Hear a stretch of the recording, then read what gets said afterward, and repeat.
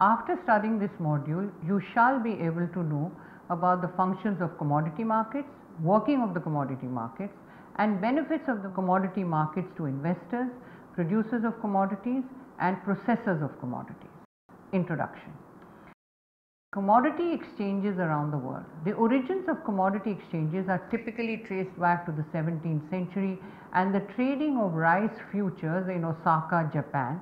The first formal and organized commodity exchange to be established in the United States was the Chicago Board of Trade in 1848 in response to the growth in agricultural production in the economy. Today, the largest US exchange by volume is the Chicago Mercantile Exchange, also known as the CME, which was founded in 1898 as the Chicago Butter and Egg Board. Thereafter came the New York Mercantile Exchange, which is NYMEX, which is the world's largest commodity exchange now.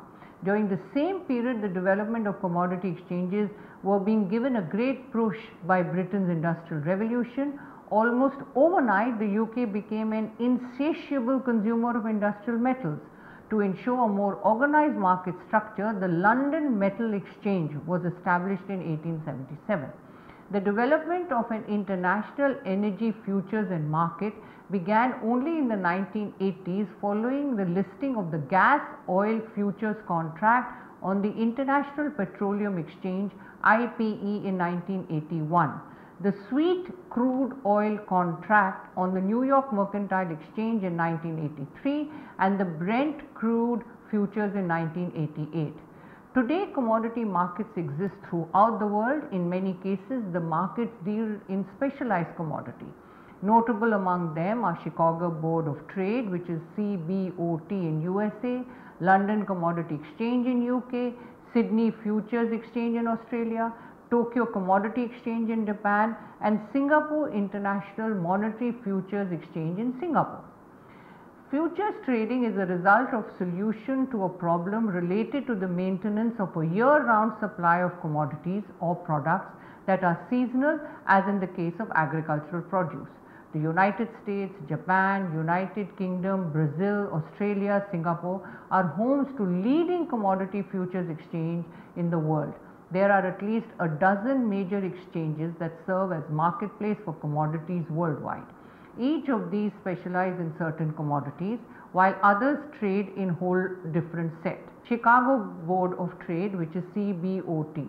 The first commodity exchange established in the world was the Chicago Board of Trade, CBOT, during 1848 by a group of Chicago merchants who were keen to establish a central market for trade. More than 50 different options and futures contracts are traded by over 3,600 CBOT members through open outcry and e-trading. Presently, the Chicago Board of Trade is one of the leading exchanges in the world for trading futures and options.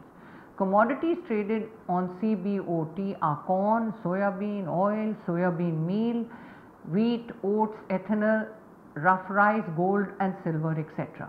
Chicago Mercantile Exchange, or CME, is the largest futures exchange in the US and the largest futures clearing house in the world for futures and options trading. Formed in 1898 primarily to trade in agricultural commodities, the CME introduced the world's first financial futures more than 30 years ago. Today, it trades heavily in interest rate futures, stock indices and foreign exchange futures.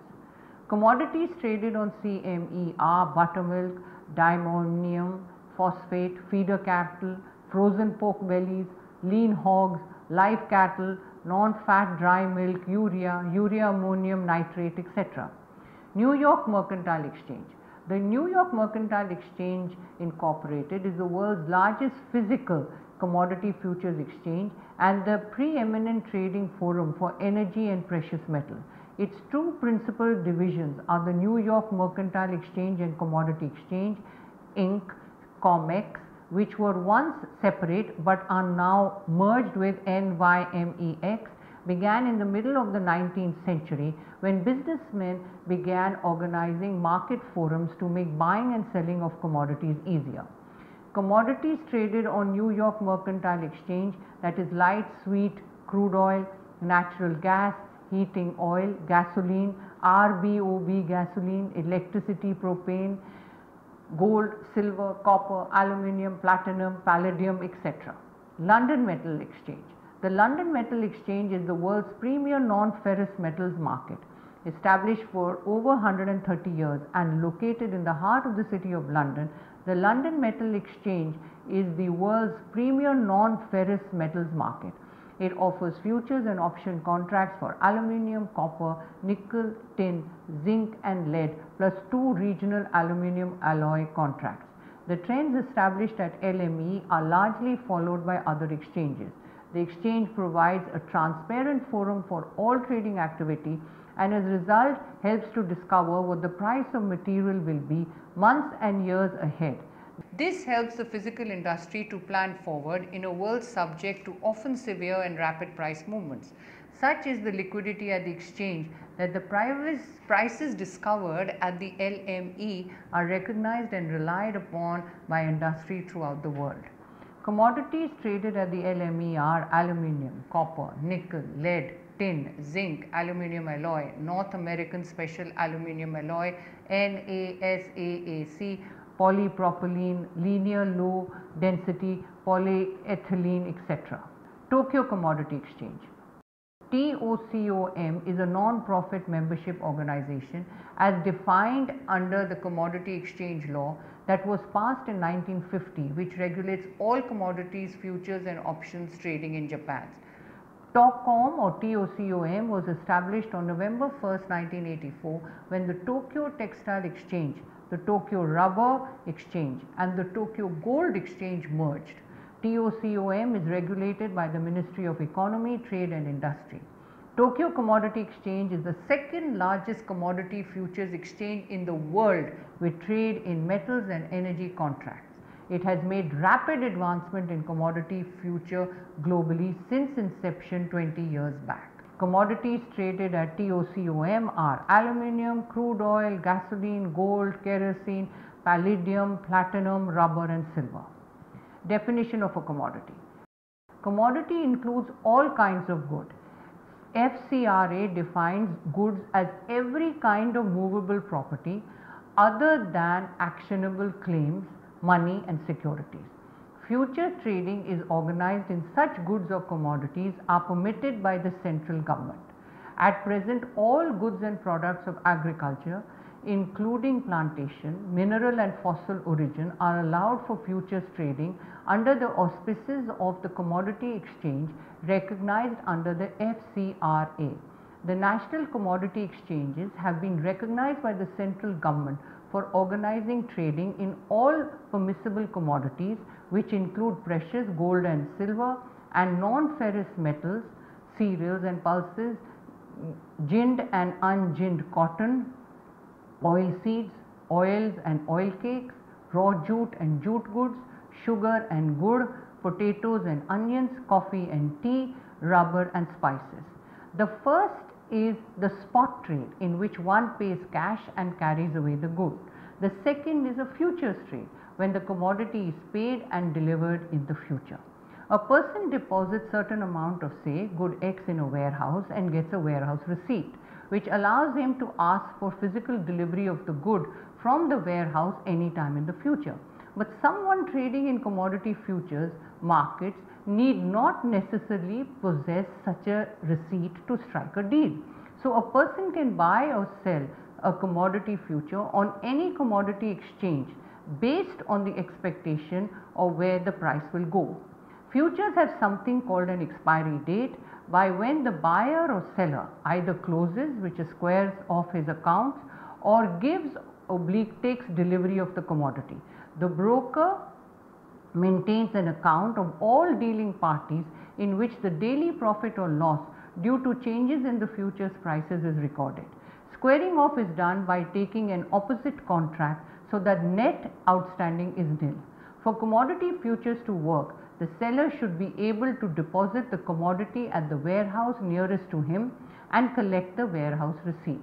The buyer should be able to take physical delivery at the location of his choice on presenting the warehouse receipt. But at present in India, very few warehouses provide delivery for specific commodities traded on futures exchange. Working of the commodity market. Commodity futures contracts and the commodity exchanges organizing trading in such contracts are regulated by the Government of India under the Forward Contract Regulation Act of 1952, FCRA or the Act, and the rules framed there under. The nodal agency for such regulation is the Forward Markets Commission FMC, situated at Mumbai, which functions under the aegis of the Ministry of Consumer Affairs, Food and Public Distribution of the central government. India, being an agro-based economy, has markets for most of the agro-based commodities. During the pre-independence era, India also had a thriving futures market for commodities such as gold, silver, cotton, edible oils, etc. In the mid-60s, due to wars, natural calamities and the consequent shortages, future trading in most commodities was banned by the Indian government. Who regulates the commodity market? Forward Market Commission FMC, headquartered in Mumbai, is the regulatory authority which is overseen by the Ministry of Consumer Affairs, Food and Public Distribution, Government of India. It is a statutory body set up in 1953 under the Forward Contracts Regulation Act of 1952. The Act provides that the Commission shall consist of not less than 2 but not exceeding 4 members appointed by the central government, out of them being nominated by the central government to be the chairman thereof. The functions of the Forward Market Commission are as follows: to advise the central government in respect of the recognition or the withdrawal of recognition from any association or in respect of any other matter arising out of the administration of the Forward Contracts Regulation Act of 1952. To keep forward markets under observation and to take such action in relation to them as it may consider necessary in exercise of the powers assigned to it by or under the Act. Recent scams in the trading of commodity markets have made the government decide that the FMC be merged with the SEBI for better delivery of its important function of regulatory body. Economic impact of commodity markets. The commodity market establishment all over the world had significant impact on the world economy through the 19th century. E-exchange became efficient spokesman for and innovators of improvement in transportation, warehousing and financing of commodities. This all helped in creating a ground for the development in all these areas, resulting into expanded interstate and international trade. Commodity futures trading in India. In India, we have a number of small regional exchanges for trading in different commodities, and at the national level we have 4 commodity exchanges. The commodities are traded both in cash market and the future market. It is the future markets that take the lead in commodity trading as compared to the cash market. India has a long history of commodity futures trading extending over 125 years. Still, such trading was interrupted suddenly since the mid-70s in the fond hope of ushering in an elusive socialistic pattern of society. As the country embarked on economic liberalization and signed the GATT agreement in the early 90s, the government realized the need for futures trading to strengthen the competitiveness of Indian agriculture and the commodity trade and industry. Futures trading began to be permitted in several commodities, and the ushering in of the 21st century saw the emergence of new national commodity exchanges with country-wide reach for trading in almost all primary commodities and their products.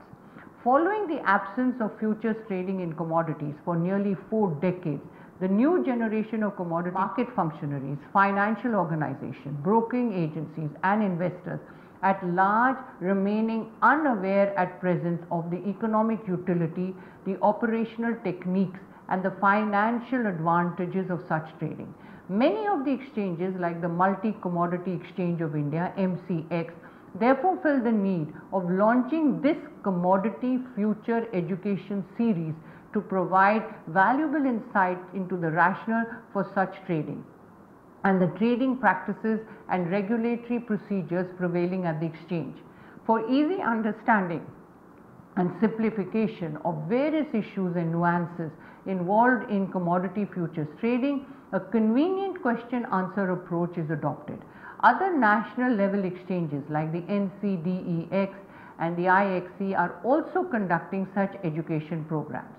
Important milestones in commodity futures trading in India. 1875, Bombay Cotton Trade Association. While there is a viewpoint that futures trading has existed in India for thousands of years, the first organized futures market was established only in 1875 by the Bombay Cotton Trade Association to trade in cotton contracts. This occurred soon after the establishment of trading in cotton futures in UK, as Bombay was a very important hub for cotton trade in the British Empire. 1893, Bombay Cotton Exchange Limited. Following widespread discontent amongst leading cotton mill owners and merchants over the functioning of the Bombay Cotton Trade Association, a separate entity by the name of Bombay Cotton Exchange Limited was constituted. Soon after the commencement of cotton futures, futures trading in oilseeds started by the formation of Gujarat Vyapari Mandali, which was established in the year 1900 in Mumbai. It is currently known as the Bombay Commodity Exchange Limited or BSE. Futures trading in raw jute and jute goods began in Calcutta with the establishment of the Calcutta Hessian Exchange Limited in 1990. Later, East India Jute Association Limited was set up in 1927 for organizing futures trading in raw jute. The dark age of futures trading in India. The subject of futures trading was placed in the Union list and Forward Contract Regulation Act 1952 was enacted. Futures trading in commodities, particularly cotton, oilseeds and bullion, was at its peak during this period. However, following the scarcity in various commodities, futures trading in most commodities were again prohibited in the mid-60s. There was a time when trading was permitted only in two minor commodities, that is pepper and turmeric. By 1996, there was almost a complete ban on futures trading. The Government of India during the period 1950 to 1993 constituted many expert committees to study the various aspects of futures trading. These were the Shroff Committee, the Dantwala Committee, the Khusro Committee, the Kabra Committee. The reports of these committees helped to lay down the framework for the revival of futures trading in commodities in India. In the early 1990s, the forex crisis and liberalization of the economy led to policy changes in India. This led to the reintroduction of futures trading in commodities with a view to protect farmers, traders and exporters from price fluctuations of commodities and to serve as an efficient price discovery mechanism. Government of India took the landmark decision in April 1999 to remove all the commodities from the restrictive list for futures trading. Government also allowed setting up of new, modern, demutualized, nationwide multi-commodity exchange with investment support from public and private institutions. National Multi-Commodity Exchange of India Limited (NMCE) was the first such exchange to be granted permanent recognition by the government. Multi-Commodity Exchange of India (MCX) was also established in November 2003 and presently is a leading exchange for bullion and energy sectors. National Commodity and Derivative Exchange Limited (NCDEX) commenced operations in December 2003 and currently facilitates trading in 57 commodities. The establishment of exchange accredited warehouse which issue warehouse receipts which can be traded added impetus to the growth of futures trading. Introduction of scrip-less trading in demat or dematerialized form in capital markets paved the way for introduction of demat holdings of commodities with a large concentration of agro-based commodities. Benefits of trading in commodities. A future trading performs two important functions of price discovery and price risk management with reference to the given commodity. It is therefore useful to all the segments of the economy and particularly to all the constituents of the commodity market system. Benefits to the consumer and user. It is useful for the consumer because he gets an idea of the price at which the commodity would be available at a future point of time. He can do proper costing and also cover his purchases by making forward contracts. Predictable pricing and transparency is an added advantage. Hedging their risk if they are using some of the commodities as their raw materials in particular can benefit corporate entities. They can hedge the risk even if the commodity traded does not meet their requirements of exact quality / technical specification. Futures trading is very useful to the exporters as it provides an advance implication of the price likely to prevail and thereby help the exporter in quoting a realistic price and thereby secure export contract in a competitive market. Benefits to investors. High financial leverage is possible in commodity markets. In case of stocks, an investor needs to put up the full amount of stock value to buy the stock. With commodities, you control commodity futures contracts with a margin which is usually between 5 to 10% of the value of the commodity. Investor can effectively hedge the risk in price fluctuations of a commodity. Investor can also hedge his risk on investment in stocks and debt markets since commodities provide a choice and provide one more alternative avenue in the investment portfolio. It may be mentioned here that the commodities are less volatile compared to equity markets, though more volatile as compared to government securities. Commodity markets are extremely transparent in the sense that the manipulation of price of a commodity is extremely difficult. Given the knowledge of the commodity, the investor can be thus clear about what he can expect in the foreseeable future. Business involves just you and the market. With the rapid spread of derivative trading in commodities, this route has become an option for high net worth and savvy investors to consider in their overall asset allocation. The fact that stock indices and commodity indices are not correlated implies that the commodity markets can be used as an effective diversification tool where investors can park their money. Benefits to producers. It is useful to the producer because he can get an idea of the price likely to prevail at a future point of time and therefore can decide between various competing commodities, the best that suits him. Farmers, for instance, can get assured prices, decide on the crop that they want to take, and since there is transparency in prices, he can decide when and where to sell. Benefits to the economy. As the constituents of the commodity market system get benefited, Indian economy in turn is also expected to gain a lot. Growth in the commodity market implies that there could be a tremendous benefit to the Indian economy in terms of business generation and employment opportunities. Participants in commodity derivative markets. Speculator.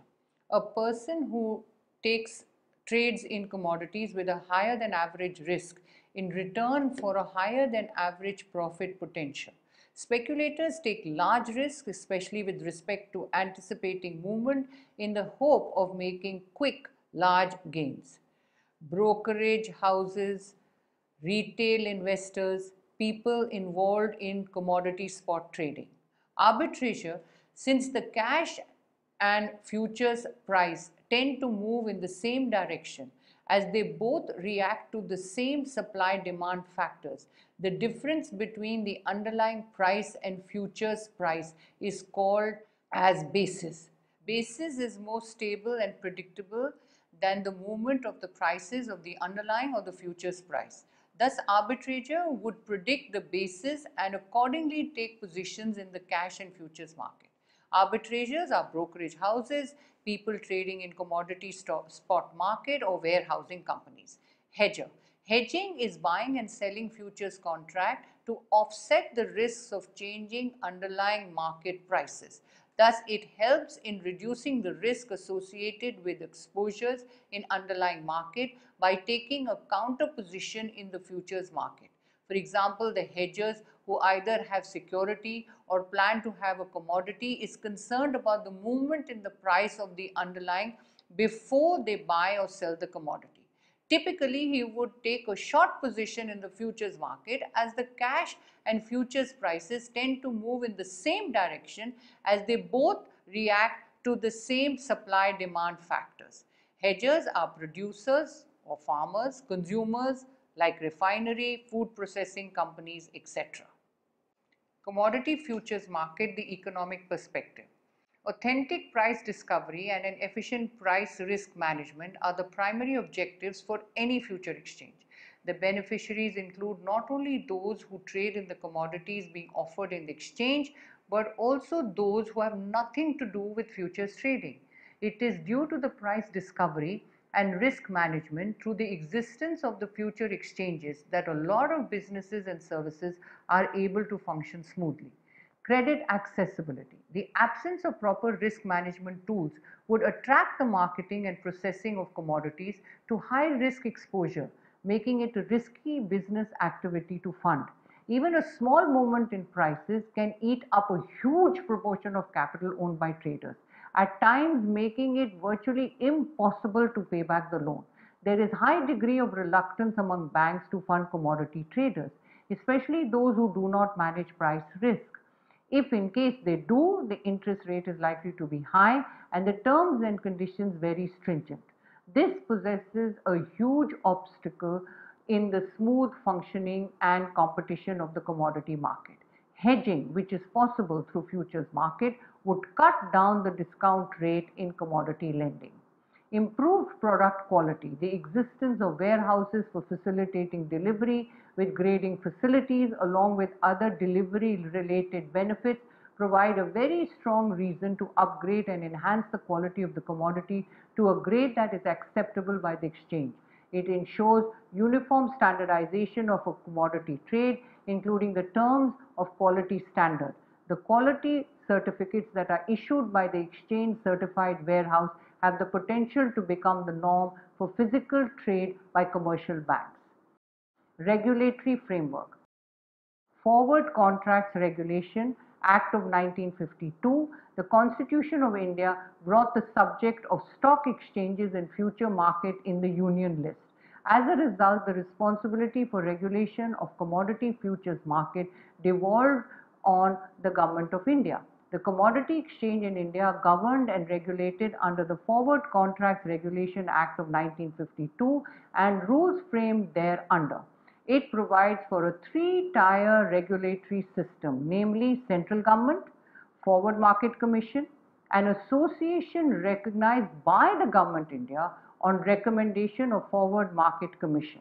The Forward Contracts Regulation Act of 1952, FCR Act, provides for the regulation of commodity futures market in India and the Forward Markets Commission, FMC. The Commodity Futures Market Regulator is a statutory body set up in 1953 under the provisions of the FCR Act before the promulgation of the Forward Contracts Regulation Amendment Ordinance of 2008. FMC did not have regulatory powers and authority like the SEBI or the Security and Exchange Board of India. It also did not have the financial autonomy as it depended on budgetary allocation, and its administrative autonomy was also restricted as it was subject to rules and regulations of the government in all matters including recruitment of staff. Forward Market Commission. Forward Market Commission is under Ministry of Consumer Affairs, Food and Public Distribution, Government of India. It is a statutory body set up in 1953 under the Forward Contracts Regulation Act, FCRA 1952. It is the regulatory authority for all commodity futures exchanges in India. Summary. In this module, we have studied commodity includes all kinds of goods. FCRA or FICRA defines good as every kind of movable property other than actionable claims, money and securities. Futures trading is organized in such goods or commodities as are permitted by the central government. Commodity markets are regulated by Forward Markets Commission, FMC, headquartered at Mumbai, is a regulatory authority which is overseen by the Ministry of Consumer Affairs, Food and Public Distribution, Government of India. It is a statutory body set up in 1953 under the Forward Contracts Regulation Act of 1952. The Act provides that the Commission shall consist of not less than 2 but not exceeding 4 members appointed by the central government, out of them being nominated by the central government to be the chairman thereof. We have also looked at the glimpse of how commodity future trading started in India and how it has benefited various sections of society like consumers, producers, investors and the economy as a whole.